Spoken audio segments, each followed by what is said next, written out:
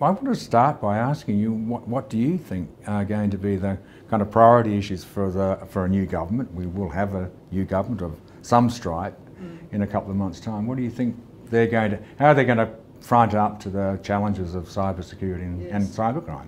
One of the things that's becoming more and more apparent is that cyber is not a single technological issue the way that we have tended to think about it over the last 10, 15 years.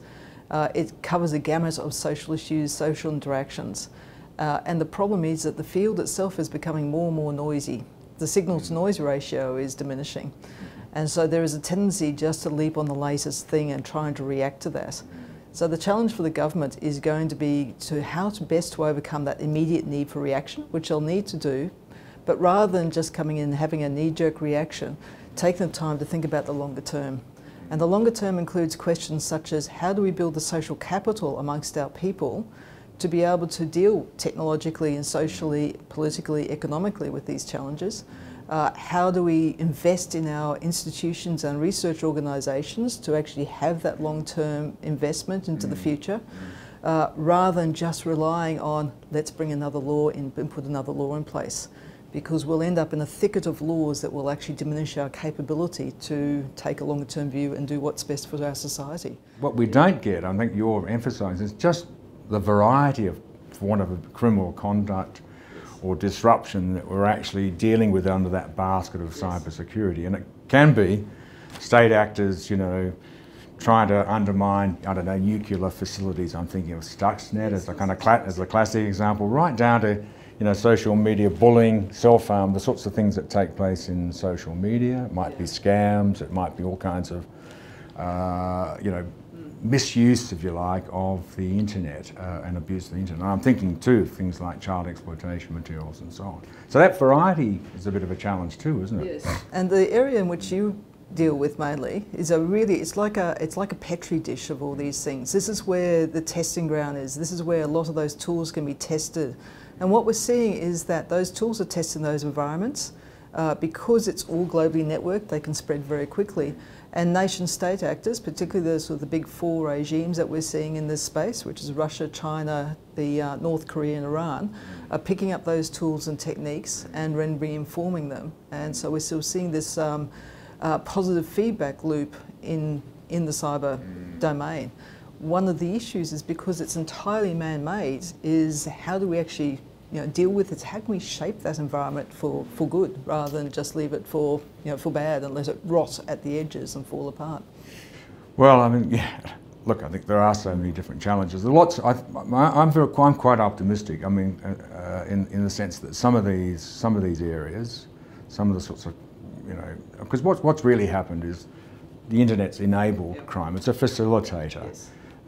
Before the 1990s, yes, there was child exploitation or child sex abuse material, but it wasn't on the scale. So there's the scaling up problem, which you clearly have identified. And then, as you say, there's this interesting interaction or iteration between, criminal activity, crime follows opportunity, and the way in which states intermesh with that. So there is a greater complexity. But I'm kind of interested a little bit in what you said about the sort of cybersecurity training, education, research area, a bit close to us, Yes. Because we know we have a profound shortage of the kind of expertise, the skill sets that we need, and we're desperate to try to make it more multidisciplinary as well. So what's the next step, do you think, Lesley, in that side of it? Because that is a real challenge, isn't it? There's a couple of things. There's immediate education problem, I'll get back to that, but there's the analogy I often use is public health. So 150 years ago, governments had to convince people that there were these invisible things that could do them harm. And not only that, if they were themselves infected, then they could affect their broader population, their family and society. Okay. And this is not, it's a useful analogy because it illustrates how we have to put in those particular behaviours. We have to trust individuals. We also trust organisations to do things. It is not merely the government to do things, and it's that enabling of the broader society. So now we wash our hands. We have vaccinations. We know about human immunity. We have institutions like hospitals to take care of the worst cases. And I think there is something we can learn from that in the cyber realm. The analogies obviously aren't one-to-one, but it's close. It does talk to prevention. Yes. does talk to how you reshape the environment to be less risky. And we also are educated about how we can be healthier and so on as well. I think on the education side, I often talk about that broader ecosystem. We cannot just rely on law enforcement. We cannot just rely on the technologists. We have to broaden that understanding so that people just take those aware and take those preventative measures. We also have to ensure that people who do things like the funding and resourcing and build the economic models are aware of the downsides and think proactively about how they can improve things rather than throw their hands up and say, oh, I've had a problem, I need someone to help me. Someone come and fix it. Yeah, look, I think that, I mean, you're absolutely, obviously the prevention approach is going to be the one that's going to yield bigger returns, and figuring out how to do that is important. But we have got a couple of different levels, haven't we, Lesley? Yes. One that sort of kind of worries me a bit is that we have, what I would call the high, the national security type, the infrastructure, the kinds of things that we really must protect, and then we've got, of course, for want of a better word, the mum and pop sort of disasters that come through ransomware or romance frauds or whatever scams that are around. And it strikes me as that we might, I don't know, look, this is a question I want to put to you. Are we putting enough effort into target hardening, if you like, enabling capable guardianship to look after our really, our key infrastructure needs? And are we putting enough money into that? I mean, I do think there is a relationship, actually, by the way, between the higher, people attacking computer systems, grabbing databases, going after disrupting either as competitors or commercial competitors. We see this on the darknet market just as a matter. It's quite fascinating. You've got a lot of illicit crypto markets out there, and they're constantly fighting each other as well. Yes, there's that hyper competition in place. So there's distributed denial of services attacks going on all the time. So from us, from a research point of view, it's a bit painful because we're trying to collect data. Yes. So this is where I think we have to rethink what society is and looks like, because it's clear that our attack surface, borrow the technical term, is broad and broadening. And so we have to harden from the nation state level downwards. Hardening merely the nation state is not enough. Hardening at the individual level is not going to be enough. We also need to understand that the adversary has a range of different motive. So particularly in the crime space, it is about money and about ways that, whether it's actually directly pulling money out or getting credentials to on-sell, etc. So there's a market mechanism there. Some of the nation-state actors are actually more interested in disruption, confusion, eroding our social norms. So we need to also put into place a lot of things about how we actually strengthen our society. And that's where I'm concerned about just regulation, just as a response, because that makes things more brittle. You need to give people the ability to be able to respond and harden their own services. Yeah, well, I think the problem too with the law, I mean, not that I would be arguing that it is solely a law enforcement response, but the problem is there is an appetite. There's a huge appetite for, law enforcement services, and we've got to have, we were really saying we've got to have some appetite control, and we've got to be able to direct those limited resources in the best way we can. So, in a sense, I guess, look, it does remind me of, we've been saying this for a long time actually. The person or the company or the individual or the corporations, or I don't know, the innovators who can put together a really clever mousetrap, for want of a better word, that can help unwitting people like us who use the technology as a general purpose technology. Can they come up with a better mousetrap? And can we come up with the people who can generate high level of trust and efficiency, security? They're going to profit in this environment. And I guess what troubles me a bit, Lesley, is I don't see governments having a role in that. Or they may have a role, but they don't deliver that kind of product, do they? Well, there's two things there. Firstly, we can see that mechanism that already in play as being a commercial advantage. So Apple plays on that very a lot. Now it does. Yes, now it does, and it's doing a very good job in that space. At the government level, this is where I think governments have to put a bit more thought into things, because it's very easy for them to say, right, we will control, we will act, we will do things. And then, of course, when it doesn't work, because all software is vulnerable, all those guarantees aren't put into place, or at least shown to be, well, actually we didn't really understand.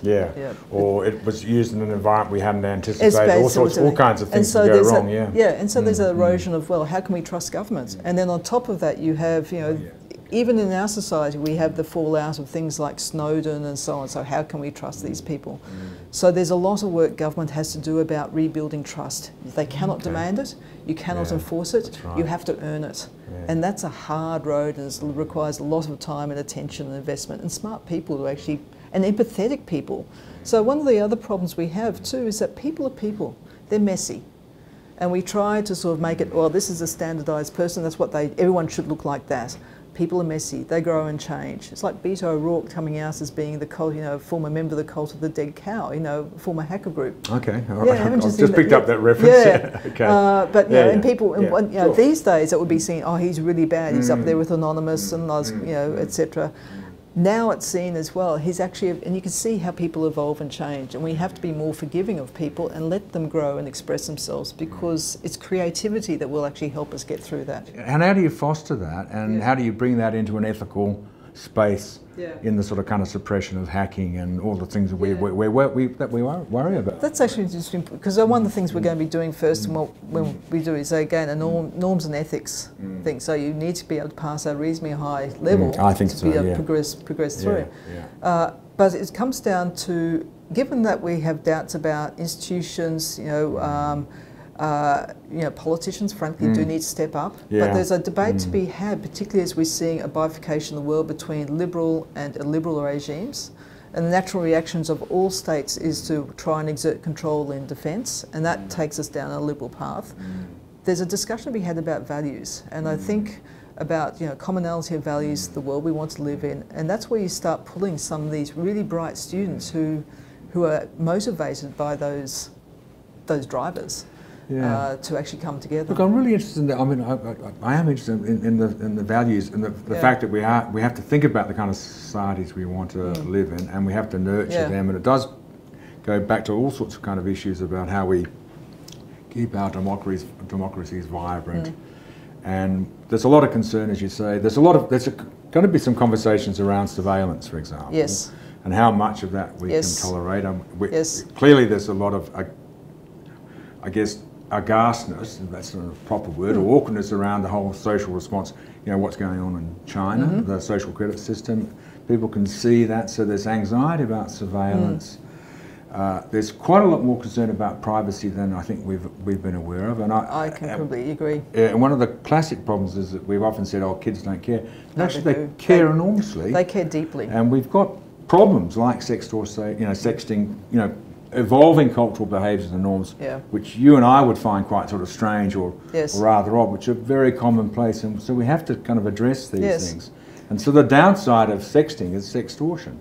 And it ends up, and they end up in databases where people can misuse them and so on. So it is it's scary from that point of view. And so again, that value, how are we going to get that? How are we going to reshape that, Lesley? Do you think? I mean, I think it's a really important point. I mean, I do think it's important. I really do. And I think this is a conversation we have to have nationally. And I think we need to change the tone of the conversation. If I just take a step sideways to Christchurch for a moment, one of the things that has really struck me about Jacinda Ardern's response, I am full of admiration because by coming back and showing empathy to people, she's very warm, isn't she? Secondly, but what she's saying is, this is not us. Now it's interesting because rather than coming down and saying, oh my God, we have to stop this, she's saying, she's actually empowering the people of New Zealand to say, step up and say, this is not us. We are going to exemplify better behaviour. And that, it's a small thing, but it's just a really different mindset. It's terrifically powerful from a leadership point of view. Exactly. Don't you think, Lesley? I mean, yes. And I think when we start having debates about the sexting, sextortion, those sort of things, again, coming back and saying, this is not us. This is not the society we want to be. It's simple things like that to actually just shift that thinking a bit. It sounds weak and may not be enough, but I think it's also better than coming down and just saying, well, here's a law, because you also disempower people. You risk moral hazard as a result because someone else will take care of that. It's the collective efficacy, broken windows problem. No, look, I mean, I do get that. And indeed, actually, of course, the possession of the video and the manifest, of Yes. course, that's been controlled now for obvious Yes. reasons. And then we get to the other side, which is again more on the law enforcement. So someone Yeah. has done something. How do we measure that? What sort of evidence? Given that it's going to be far more widespread, can we build up resilience in people so the victims are Yeah. focusing Yeah. more on the victims and resilience? And I they think do, we'll what go do they, further. you know, and indeed, how do they Yes. how do they manage this at their own sort Yeah. of individual ethical level? I mean, kudos has to be given to Facebook. I mean, Yeah. they did pull down 1.5 million videos and so on, because Facebook is not 4chan. Yeah. And, you know, so there are lots of other, you know, Yes. players in that space. Yes. But it does strike me as it's going to be a conversation, difficult conversation we're going to have about how we're going to regulate social media as if it were, because it actually acts like a media platform. And I think it's I think confusing Facebook with, say, 4chan is it's pretty very different. Totally things. different. Facebook is a walled garden, and even there they're having difficulty in control. You know, sort of spaces that particularly you're looking at, the dark web, that's much more the wild west. Much more so, the Wild West, yeah. And what I'm really saying is that Facebook did respond, I think, responsibly, but they've got huge challenges in the content area, and and that's why I do think, in a way, what government have been doing in the research area with AI and machine learning, that'll all come into play. I mean, it'll take time. Yeah. But I can envision a space when we're able to kind of catch up in a way that we haven't been able to do before. And so I'm still optimistic, but I don't think we're going to stop Breivik number 3 or whatever. You know, I mean, it's a tough gig, isn't it? You know? Yeah, but I think with regard to the AI, we shouldn't avoid looking at it as the silver bullet. Oh, definitely it's not. It's overhyped. There's no question. Yes. We're still working in what we call narrow AI, but, right? It's not general AI, but it's still particular. It can be really helpful. Yeah, and again, those small narrow things, understand that they're one of a suite of tools that we're looking at and so on as well, rather than saying, well, we've got the killer app here. Well, no, it's not that,